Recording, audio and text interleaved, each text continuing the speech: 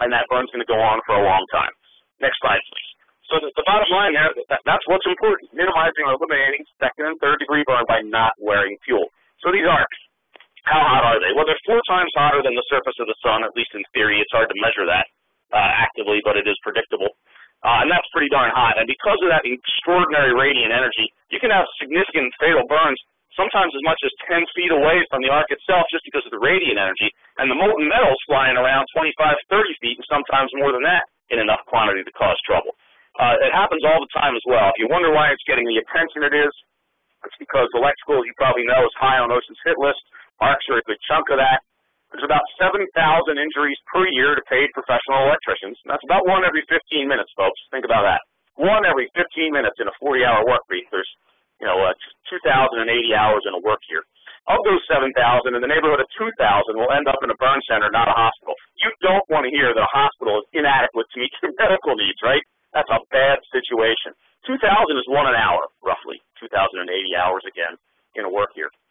Of those 2,000, in the neighborhood of 250 of those electricians will eventually leave that burn center out the back door in a body bag and not out the front door in the family car. And that's just nuts. The arcs are going to happen. People make mistakes. Equipment ages. Things are defective. Heck, conductive dust causes a significant percentage of these. It gets in the knockout. You do nothing more wrong than open the door and kaboom, right? So the arcs are going to happen. But when they do, the consequences do not need to be fatal or catastrophic like those 2,000 red number at the bottom. Almost every one of those 2,000 catastrophic and fatal injuries is a result of clothing ignition. Almost all of them.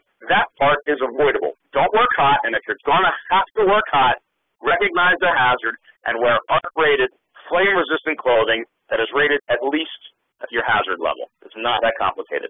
Next slide, please. So why you need FR? The first bullet point, I've kind of been driving at that for a whole 10 minutes together. Again, it's not the arcs that are killing people. It's the arcs igniting flammable clothing. Don't wear fuel.